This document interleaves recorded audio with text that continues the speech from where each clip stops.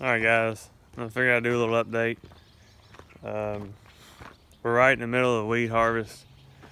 They were calling for some rain, so we decided to quit running for a while. Everything at the home farm is done. We got everything to do at the other farm. And we got to haul a lot of the straw over here. So we do that by hooking two wagons together, two 20-foot wagons. And I use my truck and a tractor. We try to keep two going when we're hauling the straw, and the baler stays in the field and keeps going with the accumulator. The bobcat will be in the field and the tractor will be in the barn. This year I did not have anybody really to help with the getting it out of the field. I did the last 2 days so far, but this is what it looks like now. The wheat is gone off the field. We've had a few rain showers. As you can see, clouds are, they have that look to them like rain's coming. The wheat yield is average. It's not a bin buster, but we're not gonna go hungry either, so can't complain about that. Normal yields are exciting in my book. The straw is actually yielding pretty good. It was probably a little bit taller variety, a lot better than I thought it would yield. We gotta spray this stuff. You got some mare's tail coming up in. It's got some grass coming up in it too. But like I said, it's been kind of threatening rain. We really haven't gotten much. You still can't make a mud ball. So there's enough moisture in the bean for the beans to come up. Yeah, so I have these two loaded up because I got a guy coming to get them. But as you can see, that's where how full the hoop barn is. I can probably get another 2,500 bales in here, and then I have to start looking for areas because I'm going to run out of room this year. We've never run out of room before, so it's first time for everything. That's a good thing. I'm not going to complain about that. Dad planted all the beans. I have not planted a bean. And he'll probably do. He ran the combine and harvested all the wheat, and he ran the tractor, and I set him up on GPS, and we kind of went over how to do the AB lines, and we don't have auto steer, but that does, it's pretty helpful, the AB lines on the GPS. You don't have to have it, but it helps. It's kind of hard to see where you're going in wheat stubble, so GPS has really helped with that. We tried doing it before without it. Kind of hard to do. You miss a lot. Here's the Holstein. Y'all haven't seen them in a while. I'm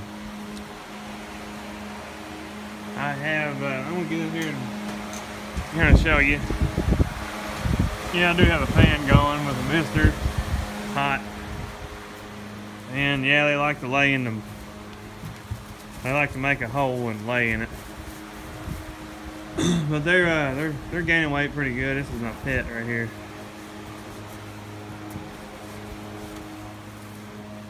This is probably the biggest one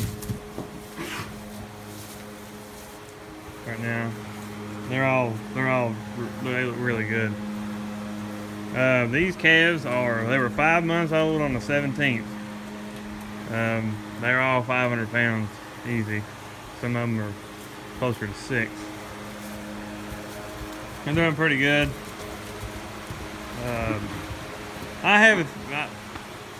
Some of you around the country might not have access to some of the stuff that I use to grow these. This is syrup. They call it syrup, but it's not the syrup that you eat, put on pancakes.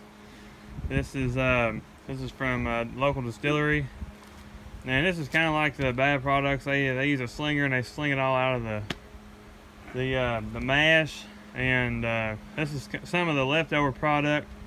They have slop, and they have whole slop, and then we have wet cake, we have syrup, and then you have dried distiller's grain, and they sell that. There's a lot of local farms that buy that straight from them, but this is some of the byproduct. This is, I've been told this is about 28% protein. So their manure gets a little loose on it, but they really do really good on it.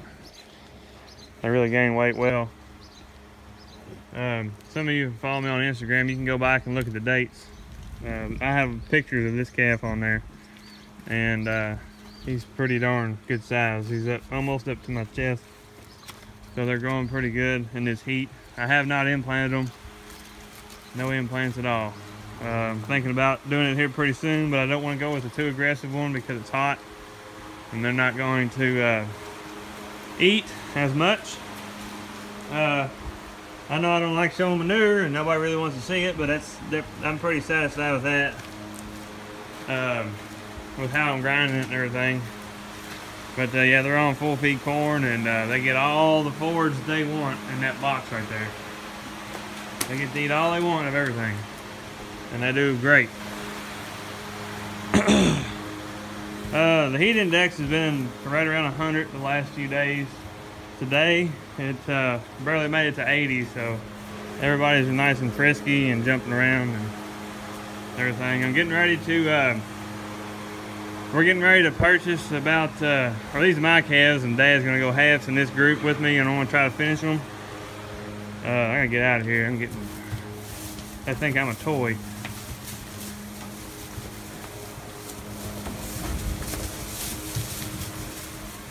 We're getting ready to buy some more to put in here. And we're gonna try to finish them. Shouldn't be a problem. I've talked to some local people that finish them, and I'm hoping by, I guess you can always go back and look at the video, but I'm hoping by next April or so, these things will be out the door. I don't know if it'll work out or not. I'm hoping they'll finish a little faster being on full corn, and I am going to feed slop and syrup and all that good stuff. So other than the manure loosening up a little bit on syrup, everything's pretty good, I think. This is the best I've ever done with Holstein. So anyway, I'm going to go back here. I'm going to show you another group of calves I got. All right, we're back here. These are the bulls that I have. The only three that I have out of the few cows that I have that are registered. But yeah, these are Calvinese bulls. That one's not, but these will be Calvinese bulls. I'm gonna try to sell them. I'm officially Landmark Cattle Company and American Angus, so that's exciting. These are the other Holstein. I've been doing some work back here. This was a sow barn, converted calf barn. I do have a fan blowing. It's supposed to help here. I'll probably need more fans. Just a little old cheap fan, but they're on full feed also. These calves are, let me see, they're 9 weeks. Let's see, is that right? No, that's not right.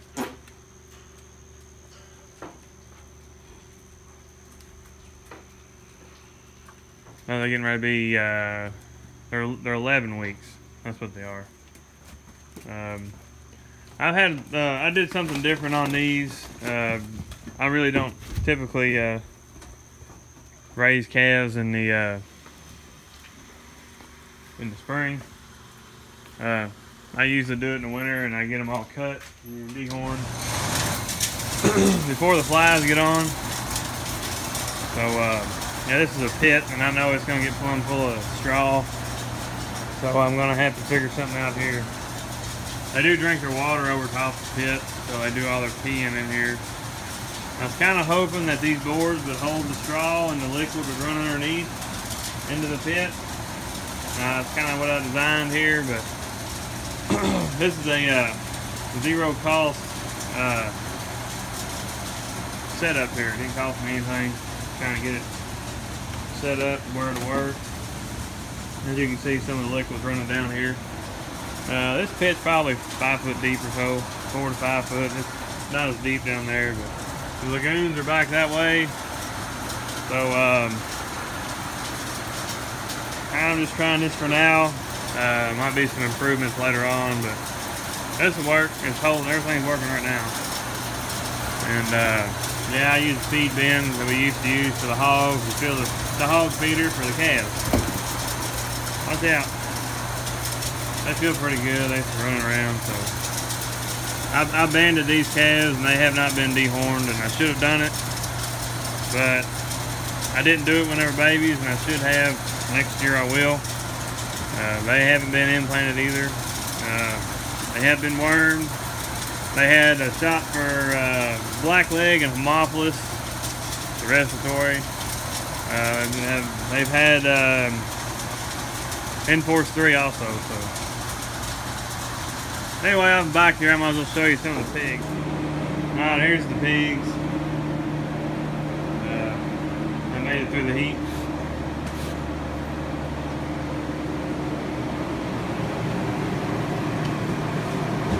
They don't stay in here very long. They're in here about 4 weeks or so. I don't know. It's a shame to let all this go to waste, but I mean, what can you do? Yeah, we need a bush hog back here. Just haven't had time with all the baling of straw and everything. Just working on everything. It's really busy time. Pick some of the sows. And here's some of the pigs. Hog price is actually pretty good right now. These are getting fed barley. Ground up barley and put in there. It's a lot cheaper than corn. And obviously they do pretty good on it. So they'll be ready to go here in the next few weeks. Some of these will be fair hogs. We'll take them to the local fair and let the kids show them stuff. Yep, there it is. There's an update video. Thanks for watching.